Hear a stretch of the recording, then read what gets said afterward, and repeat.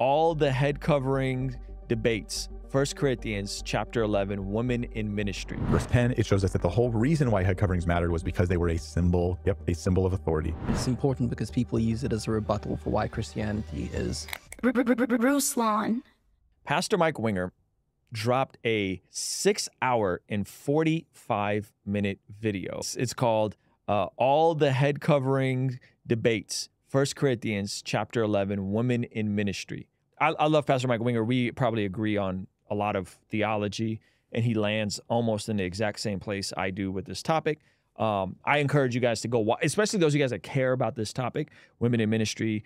It's just a very polarized topic. So I'll just play you guys the intro. So I'm genuinely embarrassed about how long this video ended up being, but I don't think it was very avoidable considering the goals, which is to answer all the complexity and the debates that go on in this passage. And I tried to answer it as succinctly as I could. That being said, I say let's get into it. The head covering stuff, all the debates, all the difficulty, hopefully bringing you confidence and clarity by the end on the topic of head coverings and male and female relationships. That's 1 Corinthians 11. So there's tons of controversy in this passage. There's tons of complicated debates. What is 1 Corinthians 11, 2 through 16? What does it mean for women in ministry? Here's the conclusions. Male headship is a biblical teaching. There's evidence that it relates specifically to authority. Right? Verse 3, I'll give several reasons for that. Verse 3 shows us that male headship is a real thing. It's a transcultural reality that applies to all cultures. Video number 8, I deal with male headship and what kephale means. It is just a fact of reality about the sexes. There's no way around it. It particularly applies in marriage, not just in all men have authority over all women or some nonsense like that. Notice that he said that's nonsense. All men don't have authority over all women, right? Which is sometimes I would say the toxic view of this idea of headship. All women, no. This is specifically in the context of a covenantal marriage, Christian marriage. You know what I mean? 2, creation's order in verses 8 and 9 also support the idea of male headship. It shows that woman was made from man, verse 8, and woman was made for man, verse 9. And we looked at the egalitarian alternatives interpretations, and they failed poorly, really badly on those things. They pretend the passage is focused on lust issues or distraction, worship, rather than headship in the created order. Verses 8 and 9 show authority roles between men and women. The whole context of 1 Corinthians 11 fits this idea of male headship. In the activity of prayer and prophecy, it's important to maintain headship according to scripture here. While women can and should do ministry, right? While they're doing it, the order of male and female should still be maintained. And that's why eldership issues, there's an eldership requirement for them to be men, because we're still trying to maintain this God-given structure of male-female. And I say, we've fallen in 2 counts in the modern church. We not only don't maintain the order, we've also failed because we don't celebrate it. And that's what scripture's calling us to do. See it as a wonderful thing. 4th reason why it shows male headship is because verse 10, it shows us that the whole reason why head coverings mattered was because they were a symbol, a symbol of authority. My case doesn't rest on verse 10, but I think it's true, so I think it should be part of it. So head covering is clearly a symbol of authority. That's what they're seen. Although, interestingly, verse 10 doesn't argue that head coverings are a symbol of authority. Paul never argues for that. So it's actually very important that we do hold to this complementarian idea of male headship, but it's balanced out. Let's talk about how it's balanced out a little bit. This is why I call myself complementarian and not patriarchal. I've got to have some term to use to separate me from the abuses and stuff that the egalitarians are rightly complaining about sometimes, and other times they're exaggerating. Anytime there's power, there's abuse. This doesn't mean that power itself is wrong. This man is just full of gems, bro. Anytime there's power, there's abuse, but that doesn't mean that power in and of itself is wrong.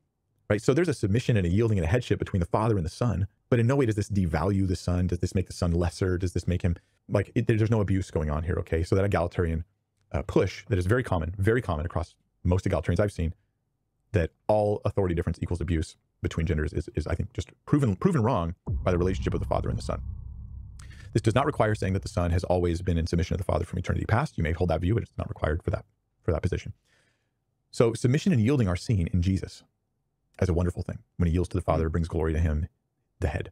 But in our culture, it's seen as the icky, ugly thing that we should be embarrassed about. Biblically, it's wonderful, and that's something we need to know. That's some of the balance that's being brought. In verses 11 and 12, we read in 1 Corinthians about mutual dependence. Man comes from woman through childbirth, and so men and women have dignity and have importance and have value, and so there should be no devaluing. Okay, this is the thing. I feel like a lot of egalitarians would hear me saying this and they think, I don't mean it. I'm just saying it to placate them. And I would just say, you think too much of yourself at this point. I actually mean it. And scripture means it. Any devaluing, the husband doesn't treat his wife right. It hinders his prayers before God. The husband's called to self-sacrificially love his wife as Christ loved the church. Talk about value. Yes. This is a biblical concept here. It's not just something complementarians mouth to placate egalitarians or stop them from claiming abuse and stuff like that. This is something we're supposed to defend and champion because scripture does. Verse 15 says that her hair is her glory. That's an interesting idea. Women are not being devalued here. Her hair is her glory. Feminism, I've found that in my own observations of feminism, it shames women in many ways for being women, right? Like a woman is suddenly embarrassed to say that she is a stay-at-home mom. She's embarrassed about that. This is obnoxious that she's actually embarrassed about that. Or a woman's ashamed, feels bad, that feels like she's failed somehow because her husband is the breadwinner for the family. Or like as if she was to say in public, well, I'll have to ask my husband about that. And then she'll be like, oh, you're one of those. Oh, you poor woman. Oh, you poor depressing human being. You have such a miserable, hopeless life. Like, this is the impression you get from modern feminism, to be honest. The Bible suggests that these gender roles are glorious for women. Come on. And I'm gonna go with scripture on that one. And until you are celebrating the female role, you have not thought rightly about it. Don't demonize others who are maybe they're just wrong on these issues. I mean, the scriptures, you can't pretend that the scripture is just this big puzzle that can never be solved here. Okay, look, it's real consistent. It's just that there's so much noise about it now that people have stopped noticing it. Sheesh. Mike Winger, ladies and gentlemen. Wow, what a moment, man. But yeah, I think Mike Winger totally nails it on this entire conversation. I'm excited to go through it. Never would have thought to do a study on head coverings. Like, my brain just doesn't work that way. But that's a guy that has a different grace over his life, where he'll spend 100 hours preparing for a 7-hour video. You know, I think videos like that are important because what you'll see a lot of people do, well, let me not even say people, because I think the motives of people are actually, I believe that there's a spirit behind the reason why people are antagonistic to Christianity, but they use things like that, like Old Testament rules, and they'll be like, why are you wearing mixed threads? And they'll be like, why are you this and this and this? But so-and-so is doing this, and she's a Christian as well, so you people are hypocrites. And I mean, being able to cover something is, I mean, sometimes people won't go into detail with things like that, but it's important because people use it as a rebuttal for why Christianity is wrong and why it's so confusing. Yep. So I think, yeah, it's a good video. Hey, if you enjoyed this video and you want to see the full extended version of this podcast, be sure to sign up for our Patreon community for only $5 a month. It'll really help us continue contextualizing the gospel using YouTube, media, and podcasting. And in exchange, you will get full unedited versions of the podcast, of our daily after party streams, a discount for our merch store, and exclusive access to our private Discord server. It's only $5 a month. The link for Patreon is in the description of this video, as well as the pinned comment below. If you're feeling like, yeah, I don't think I want to sign up for $5 a month, that's okay. We also have links in the description of this video where you can make a one-time contribution on Venmo, Cash App, or PayPal, but we really want to get you over on Patreon. So again, hit the link in the description, sign up now, and I'll see you over there, all right? Peace.